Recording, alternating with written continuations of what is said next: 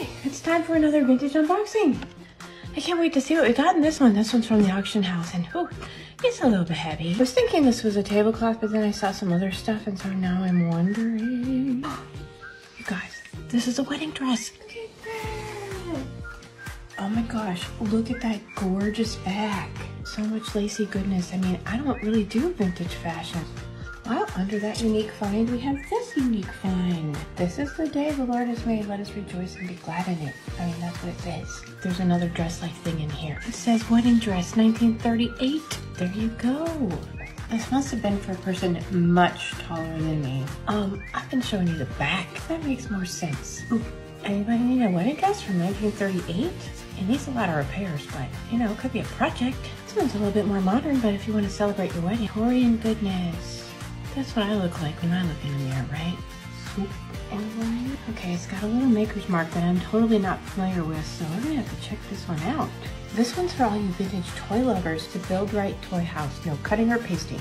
Look at that goodness right there. Union Station, that's so fun. That is cool. This looks like Christmas cards. Let's see. It's more toy houses. You can make like a little cardboard city in my kitchen. Mint, anyone? Actually, I don't like mints. Let's put caramels in there instead. We got a lot of breakables on the bottom. That makes sense, right? I'll show you the ones that made it, because some of them didn't, but look at this little pattern. Ooh, that is some, like, you know, Victorian shabby goodness for you. We have these three guys. Ooh, we got this beautiful little vase from Ireland. If you didn't see our haul yesterday, go back and look, because whoa! Before we finish, we're going to do our thought for today. This one's from Marcus Aurelius. Oh my gosh. If I had only known this when I was younger. The happiness of your life depends upon the quality of your thoughts. Therefore, guard accordingly.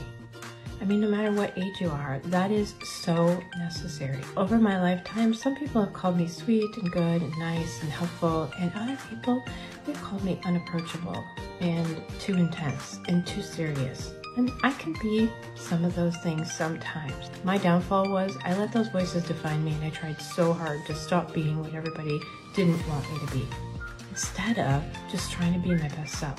Now I know better. When I have a thought or a word from somebody else, that I get to choose. Does it come into my heart and into my life and define me?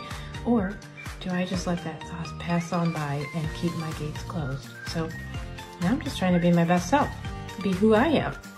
Bring the best part of me to the world. Not only does that work for what other people say about you, but your own thoughts about what you think about yourself. So yeah, try it sometime. Just let them pass by, because they're not all true.